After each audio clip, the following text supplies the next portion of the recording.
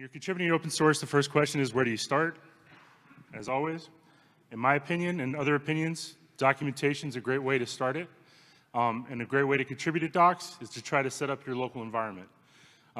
We've all seen some pain points in some open source projects to do that, and a good way to help other people is to contribute to the documentation for that.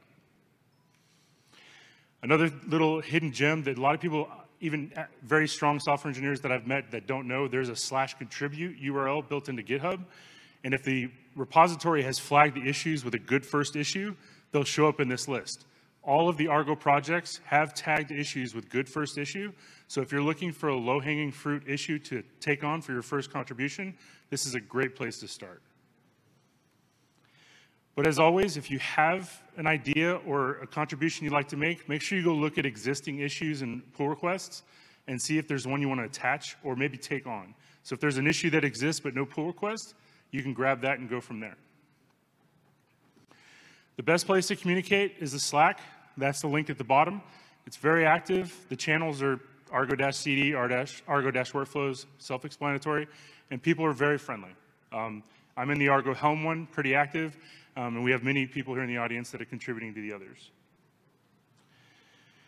If you do contribute often, there is a membership scale that you can go into.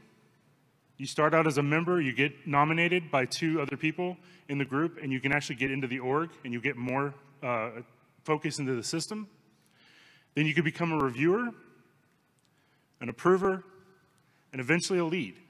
And that's kind of what I did kind of on the side with Argo Helm is at Procore, we needed it. We're a Helm shop, and it was a little bit behind, and Marco, the other maintainer, was pretty overwhelmed. So for the past 18 months, I've helped out. I've become a lead, and we have a couple other people in the audience, like Tim Collins, who helps out a lot with the Argo Helm charts.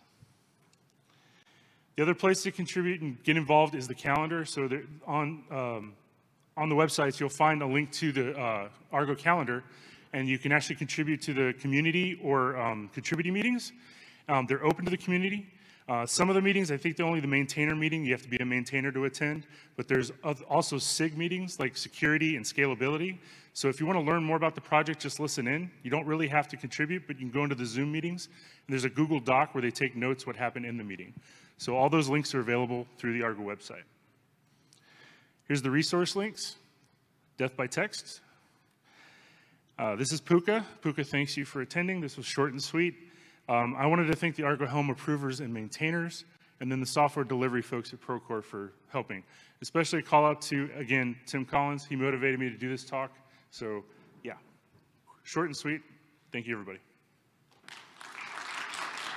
Oh, and this is my Venmo QR code. Just kidding. That's the feedback QR code. Please be kind.